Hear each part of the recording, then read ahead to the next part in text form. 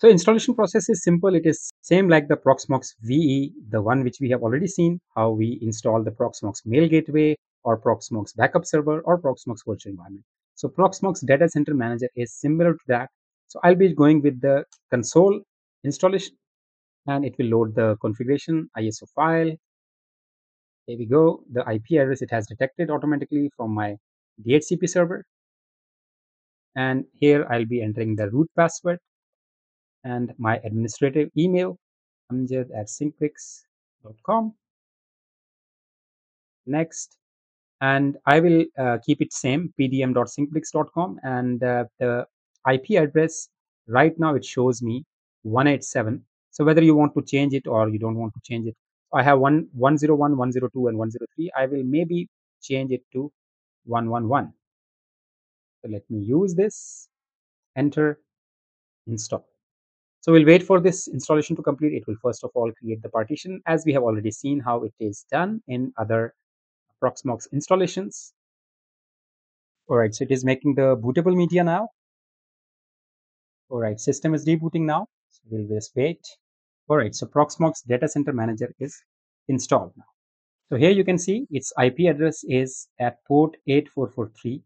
You can of course install it on your Proxmox cluster, or you can also install it on dedicated hardware, but I will recommend you to install it on the Proxmox, any of the Proxmox as a virtual machine, because of course Proxmox cluster is a reliable platform right now, so we can install it here. So now I'll be able to access it using the web user. So let me open it. 10.11.12.111 colon 8443, the user ID and password that we have already set up. And here you can see very nice clean look of the Proxmox Data Center Manager. Nothing is connected right now.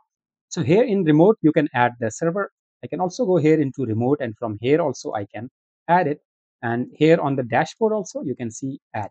So here we'll be adding the remote server. You can copy and paste the IP address of this. For example, here if we go, I can either go with the IP address and port like this, or I can simply type in the IP address and the port.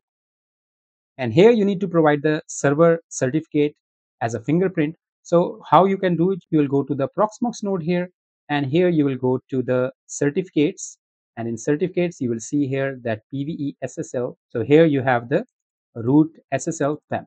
So for this particular SSL, so I will be simply copying and pasting the fingerprint and connect. You can see here connection is okay. Click next, and remote ID, I will give it, for example, PSB1. User is root and my password can is okay. Next, it has detected all the nodes as PSB1, PSB2, PSB3. I will be simply copying this, and instead of PSB1, because it may not get from the DNS server, so I will be using these three addresses, 10110, of course depending upon your network, as this is for the tutorial, so I'll be using this here.